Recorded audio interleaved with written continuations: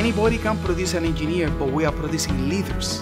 And that's what the AEP, as part of the Center for Teaching and Learning, comes into play. This program enriches my engineering experience as an engineering student. The AEP offers a unique opportunity for the students to specialize skills. They might be programming skills in a programming language that maybe you don't learn in the classroom, but you can learn it in the AEP. The AEP has been a really fun and informative program. You get to have a hands-on experience. One of the things that I really liked about AEP is that they added new soft skills that complemented the hard skills that they have been teaching before. And you include business skills, entrepreneurship skills, teaming skills, and those are new skills that we are adding to the AEP program. One thing that we didn't expect in this course, it was really enjoyable. Getting to know people on a personal level more than a professional level. And it adds a lot to you as a person, not just as an engineer.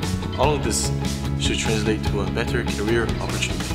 To us, EAP is strengthening. And it's also innovation. Distinguishing. Successful. Improvement. Exploring. Achievement. Carrot. Valuable. Fun. EAP is one of the mechanisms that we use here at Texas A&M in Qatar to engineering a leader.